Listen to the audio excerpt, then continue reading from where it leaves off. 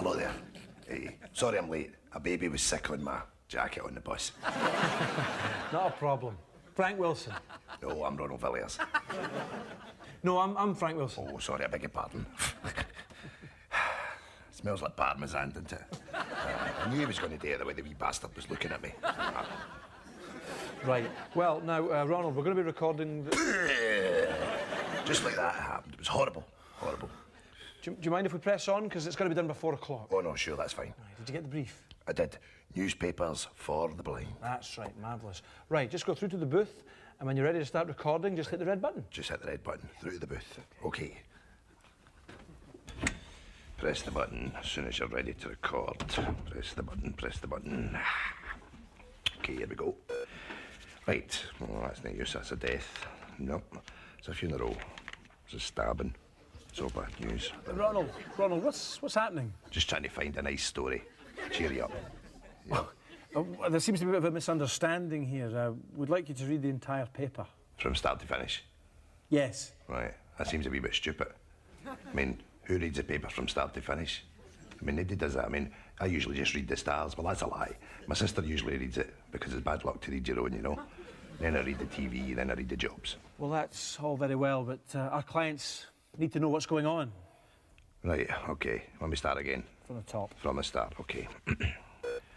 Ooh, hold the front page because it's news coming right now, right at you. Ronald, what are you doing? Well, I'm just trying to add a bit of drama because, you know, build up. Could you please maybe just read? Just read it. Just read. OK, then. 300 jobs lost at Stennyburn. Well, that's the Americans for you. They sally in here, they open up a factory. 10 minutes later, you're out in your fat arse. I'm just saying the Americans, they've not got any staying power. They're arseholes, really, the Americans, aren't they? Ronald, just read what you see. The news isn't open to your interpretation. Just read what I see. Aye. OK, just what I see. OK, then. I see a photograph with 300 people in it, and their faces are tripping them. Oh, we've lost our jobs. What are we going to do? How are we going to put food on the table? This is terrible. Ronald, would you like a glass of water or something? You seem a bit nervous. Well, it is a bit nerve-wracking reading the front page. I mean, it's a big thing, you know. Right.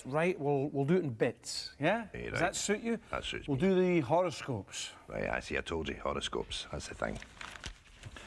OK, horoscopes. Say stars in here, but they're fine. Capricorn, number 3 and blue is your lucky colour. And at the end of the day, you will have a happy encounter. 2 3-seater sofas for £500. You can't beat that. That's Jesus Christ! Upset. See this here? It's newspapers, right? You know, for the blind people. They're not interested in sofas. Well, blind people have got to be comfy as well, I mean. Get out. That's nice, isn't it? I'll do it myself.